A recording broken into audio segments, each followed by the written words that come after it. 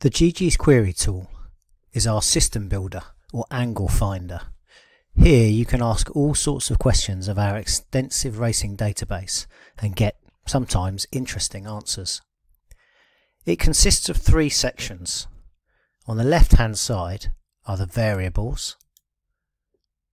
At the top are a series of tabs, and then there's the main viewport where output is displayed. So let's look at each of these in sequence. First of all, the variables on the left hand side. They're broken down into four blocks: dates, race, runner and hidden.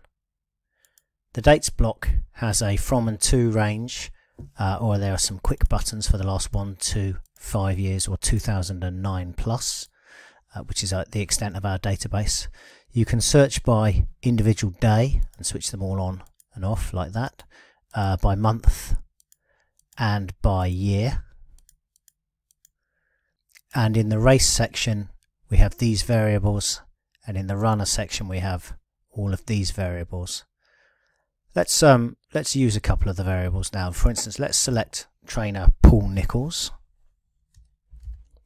and you can see as I start typing, so the trainer names appear in this section. I'm going to choose Paul Nicholls and then just click generate report, and we get Paul Nicholls' record in the last 5 years there. I'm just going to add country UK and race code.